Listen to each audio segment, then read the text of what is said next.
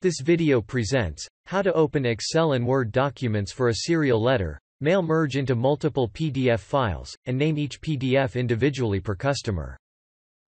Create a new project.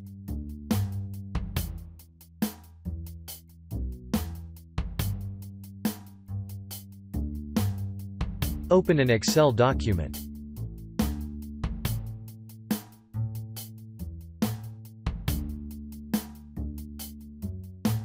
Open a Word document.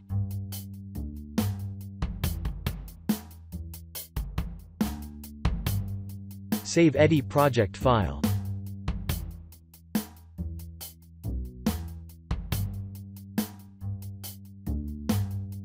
The data view contains mail merge source data. Each column is a single mail merge field. Switch to the text view. Excel columns were automatically detected as mail merge fields. Click the output into multiple files. Define name pattern for the PDF files. Use mail merge fields.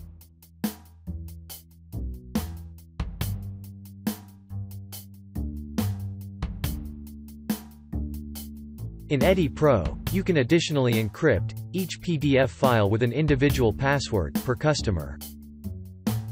The created PDF files were named according to the name pattern.